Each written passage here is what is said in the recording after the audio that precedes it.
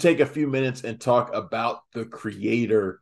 This is a movie that I was hesitant to label it my most anticipated movie of the year because every single time I do that, the film turns out to be what I like to call a gentleman's three, 3 out of 5 movie that is like it's good but not great, and it always is disappointing in some way, right? It happens every single time, going back to like Now You See Me and like movies like Triple Frontier, and there's always a movie every year that I'm like, I can't wait for it, and it's a 3 out of 5. So I was scared that The Creator was going to be another 3 out of 5 movie, and it's not. It is much better than that. The film is directed by Gareth Edwards.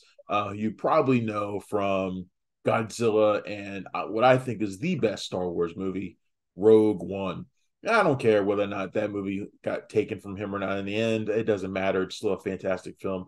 And The Creator proves to me that Edwards knows his way around this genre. He knows how to make movies of epic scale and make them intimate and feel different than other movies, even when there are familiar aspects. And there are familiar aspects in The Creator. You can see elements of Blade Runner, Akira, maybe a little bit of Apocalypse Now, especially in the depiction of the war that's going on. There are things in there that feel very familiar, but it's all in the presentation. And I think that's where The Creator stands out above the rest. This feels like really important, crucial sci-fi that could create a long-lasting legacy. Now, the film takes place in the future, 2070, and it deals with the human AI connection. Yes, it's another movie about artificial intelligence. Might as well get used to it. Pretty soon, AI will be writing movies about itself. One of these days, I hope I'm not around to see that.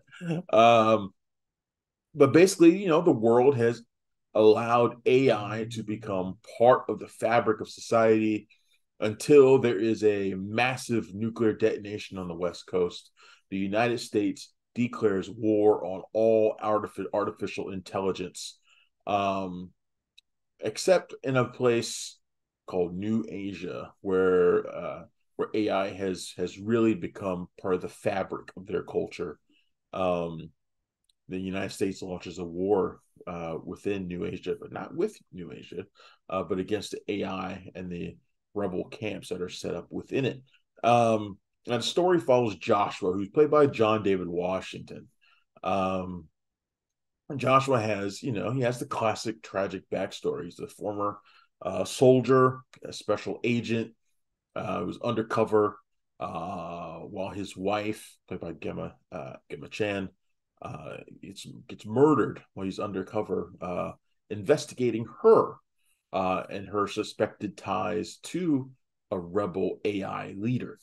After that, he's kind of disillusioned, of course, until he's brought back into the fight by his former commander, played by Allison Janney, who tells him that they need him to infiltrate the enemy side and find Namada, who is the rebel leader who has created a new AI that can finish the war once and for all by destroying humanity. Now, when Joshua does infiltrate it and he finds out what that AI is, he finds that it is a child. It is in the form of a child who comes to be nicknamed Alfie. Now, since this child may also know the whereabouts of Joshua's wife, who is apparently alive, he can't just kill the thing he was sent to kill. And plus, also, it looks like a child, so he doesn't want to kill it. But basically, he's doing this at first because the child knows the whereabouts of Maya, his former wife, and he wants to find that out. But of course, along the way, they grow closer together.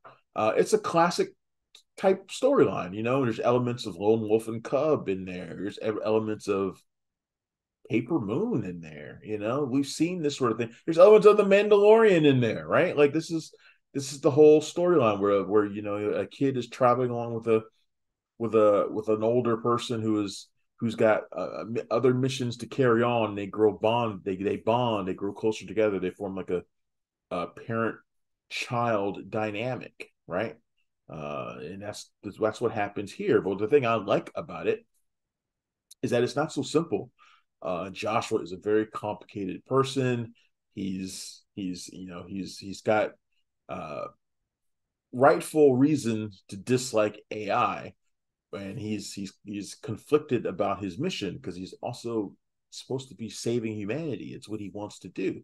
He's kind of torn between doing what he's been assigned to do and what he knows he should do, and the thing that what his heart wants. What his heart wants is to be reunited with his wife and to finally be happy again, or at least have a chance to be happy again.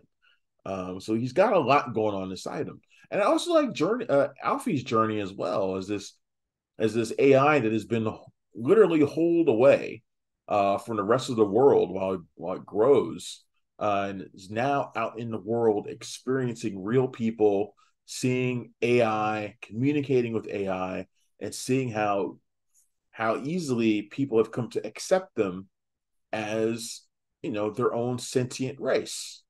And this movie goes to great lengths to show the AI as sentient beings, in the way they act, the way they have integrated with humanity. They have families, they have lives and hopes and dreams.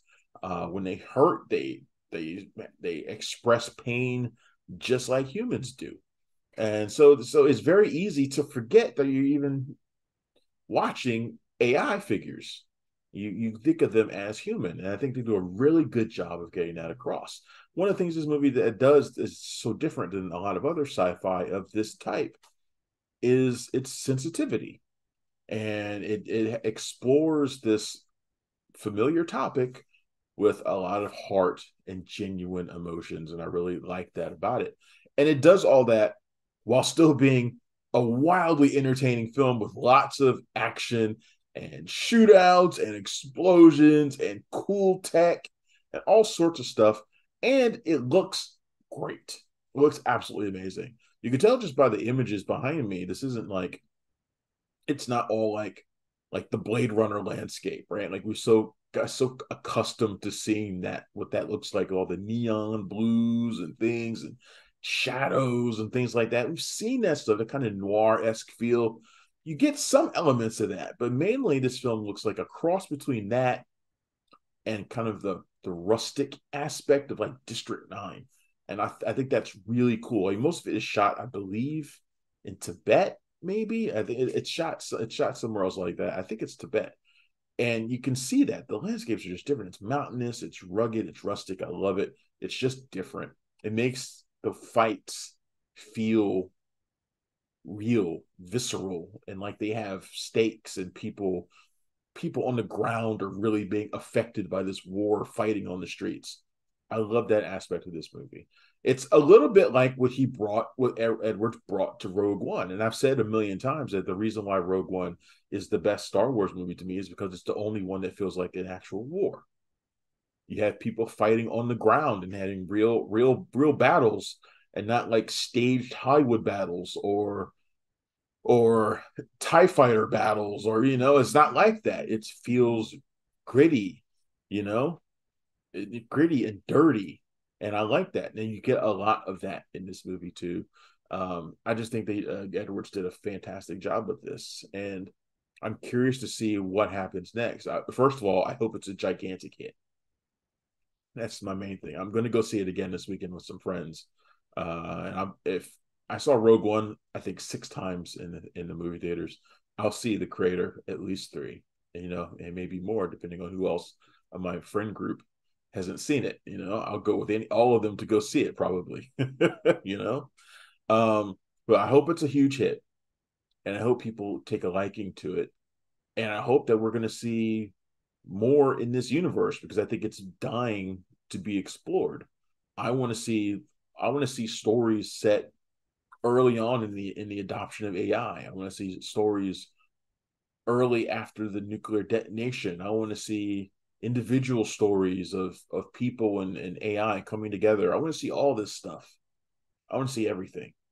I'm fascinated by about what Edwards has created here, and I hope this is not the end, but the beginning of something new.